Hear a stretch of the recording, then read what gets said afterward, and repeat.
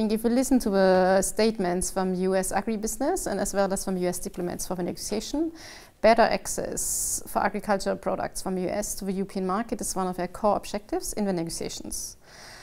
In Europe and in the US, we have a very different background, how we see food, how farming and farming policy developed over the last decades and centuries. In the EU, we say that the consumers have a right to know, they have a right to choose, and how we assess food and how we assess products that can be used to produce food are based on a precautionary principle. In the US, the system is different. It's more about giving faster access to market for different products, and then they have very strict liability rules. So at the moment, there is no import markets for meat treated with hormones, for meat washed with some chemical substances to reduce the germs on it, as well as a very limited market access for genetically modified products. So who would benefit from this trade agreement if the US interests and the interest of the agribusiness would be one outcome? Then it would be the meat sector, the livestock sector, and also the farmers who are producing GM crops in the US.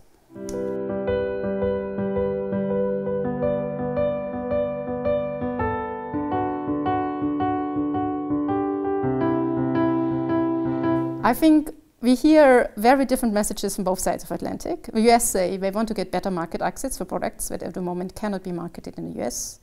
You have statements from national ministers, you have statements from the EU Commissioner for Trade, de Gucht, they saying the public should trust him. So far, we haven't seen a single piece of text from the European Commission about the food safety standards. So for us, it would be naive to assume that agriculture and food safety standards, who have been a controversial topics in other trade agreements, would be fully defended by the European Commission.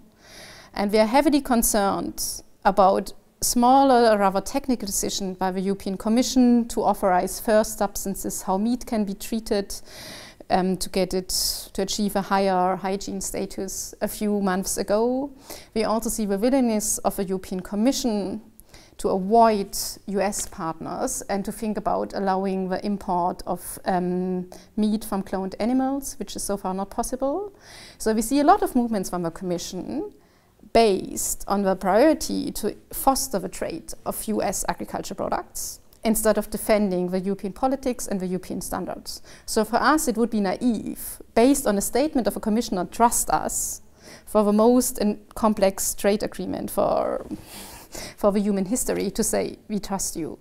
For us, the European consumers, the European citizens have all reasons to be concerned that they might end with products on their plates in the supermarket shelves where they don't know which substances were used to produce them, who produced them, and which procedures were used to produce them. So for us, a trade agreement that includes food safety issues is unacceptable, because you cannot bargain car industry interests versus public procurement versus services versus food safety standards. For us, food is embedded in European societies, in regional traditions, and this should be excluded from measures to promote transatlantic trade.